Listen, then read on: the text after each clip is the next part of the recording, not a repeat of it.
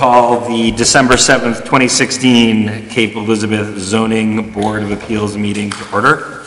The first order of business is to approve the minutes of September 27th, 2016. I was not at that meeting, so I think we still have a quorum for folks who were. Do I have a motion? Move to approve the minutes. Oh, go for it. So moved. I'll second. All in favor? All right, they are approved 5-0. And the next order of business is, we have no old business, so we're on to the new business, which is to hear the request of Eric R. Kruger and Maureen P. Quinlan to expand a non-conforming portion of their house by adding a second-story addition based on section 19-4-4B4 of the zoning ordinance. The subject property is 33 Beach Bluff Terrace, map U10, lot 26. Mr. Kruger or Ms. Quinlan? Cool.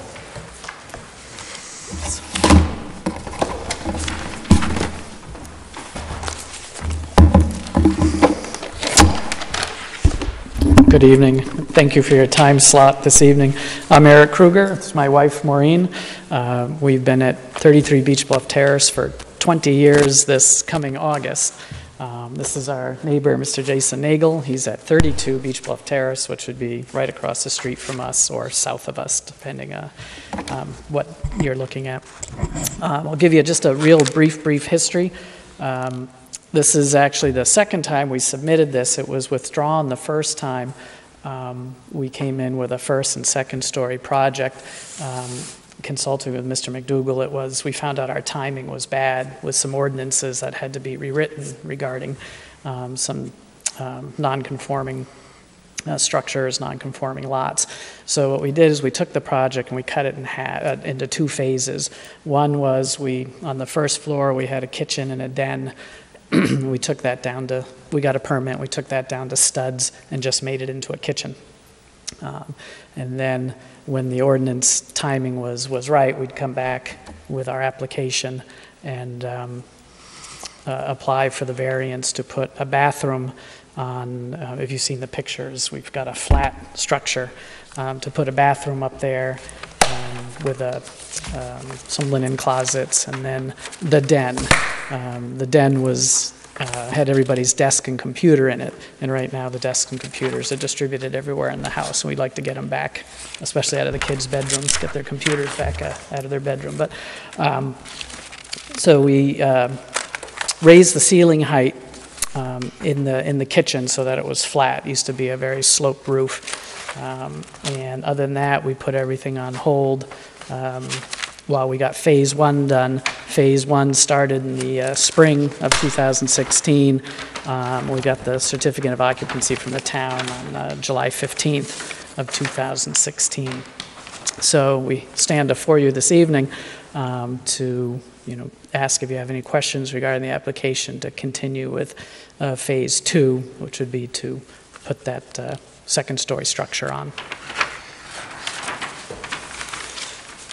Thank you.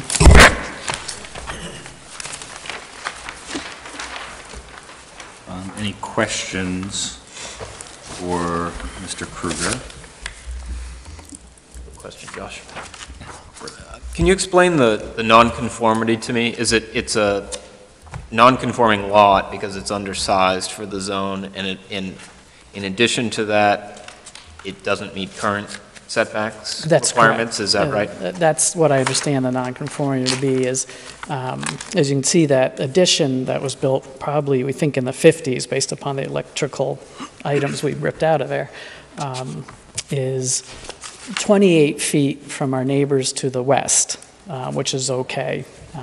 But it's only, the scope of work would be 16 feet from our neighbors to the east, which would be 29 Beach Bluff Terrace. I believe that to be the nonconformity. And this project would not change that distance at all, because we're just going to go up. Nothing goes out. The survey that we have from Dale Brewer, that was done last winter. I'm thinking- 2015 or? No, it was, I want to say winter of 2016. Okay, and the footprint of the house that's shown is this, I know you've sort of renovated, but the footprint didn't change, so. Correct. It's the same as Correct. it's shown Yep. in the survey. And in fact, after you complete the project you're talking about here, it still won't change. The footprint, right, we go up, but not out So. in any direction. So as I'm looking at I'm just trying to orient myself. Sure. with the house. So as I'm looking at the plan, sort of the appendage on the back of the house that's next to the driveway and sort of next to, kind of in line with the wooden shed, is that where the construction is? Just going to look at the same thing you were looking at. Oops. So you might see my chicken scratch on there. It says second floor project, the appendage sticking out. So you see the paved driveway, the stairway, and then I think you might see my handwriting on there. It says second floor project, but Yeah, I don't see any handwriting, Okay. but I think I see. Yeah, our copies don't have that on there, but Okay. that's accurate, what you're describing. yes.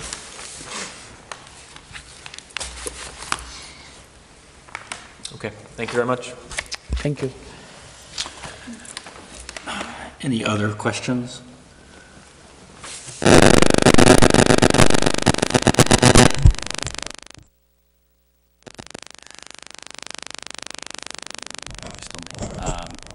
No further questions from anybody? Okay, thank you. Okay. Any public comment? Thank you very much. Not hearing any public comment. Like to open up the issue for board discussion.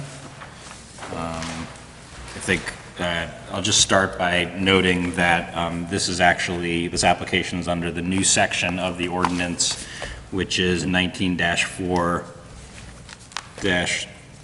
Wait, is that heard correctly? 3B4.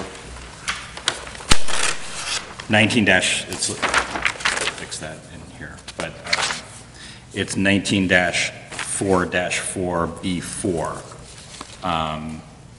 That's 4, right? Not 3. 3.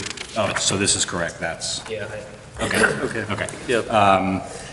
19-4-3B4, and this is the new section which addresses enlargement of non-conforming structures. In the past, we have been analyzing this under the reconstruction or replacement, and this is now under the section 19-4-3B4, which is enlargement.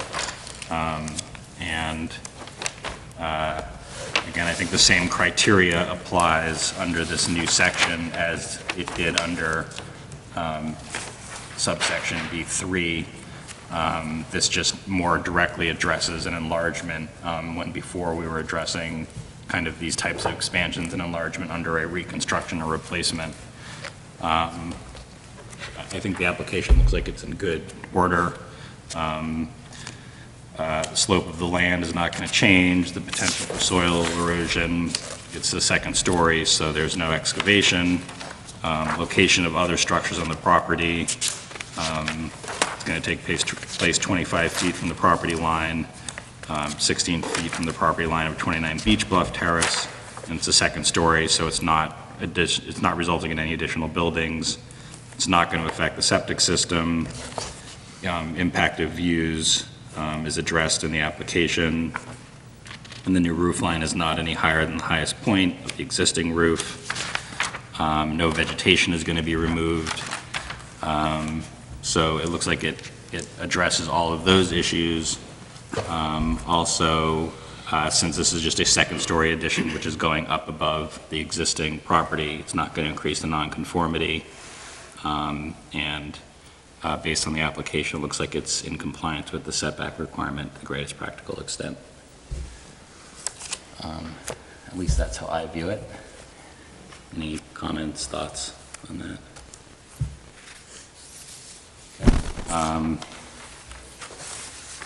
If we have no further board discussion, I would entertain a motion.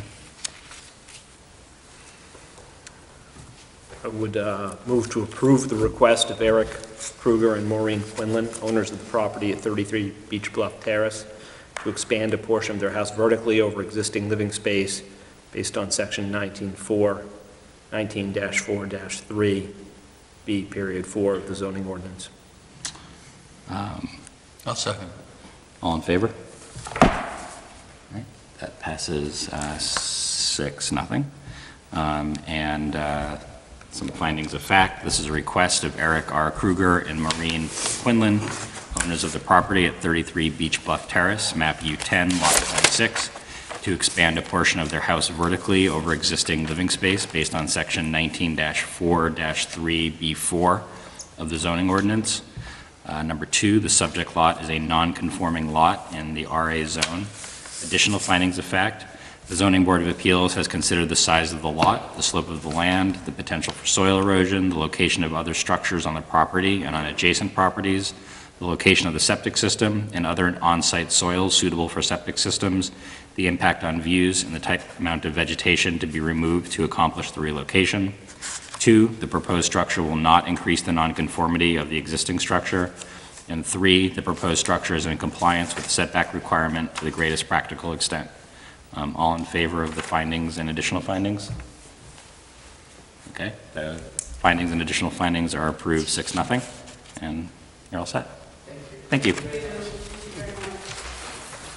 The only other matter of new business for this meeting is to discuss the 2017 meeting schedule. Any other issues other than this Thanksgiving, Christmas combination? Any other issues, any other months? Not that I'm aware of. Okay. Then we'll try not to pick, what is this, the second Wednesday of December? This is the first Wednesday. Is this the first Wednesday? Oh, yeah, okay. Is there a way to avoid these concerts?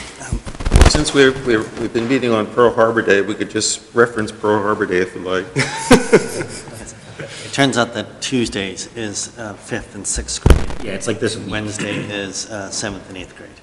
Okay. So So, I'm great this year. I will have a problem next year. so wait, Tuesdays are 5th and 6th. That's right. Wednesdays are 7th and 8th. So you also had it last year. I had it last year. But my son's not doing band this year.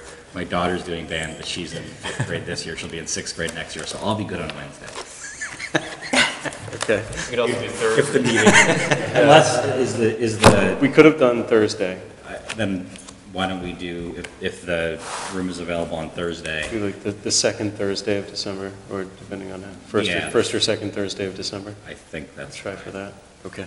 We're talking about next December? Yes. We're talking about a year from now. That's a long ways away. We do like to set the calendar, you know, we Fine. set the That's whole fine. calendar for the year, and that slipped a little bit this past year. I kind of shuffled it around Sure. about 6 or 8 weeks ago. But, But I'll look at the calendar and I'll get it set for a day and try for one of those Thursdays, And one of that's those in- first Thursdays of December. and that's the combined kind of the November/December meeting. That's right. Okay. Sound good? Yeah. Any other business? Quick question for Ben. Now that the ordinance has changed, will the form change to add the fourth category? Form where the applicant Yes. is applying? Yes. Then that's, So Good show point. enlargement as... yeah, Okay. thank you. Great. Yes. I have a small question request. I think in the regulation or bylaws, it says that Ben will make a brief sort of summary presentation of each issue.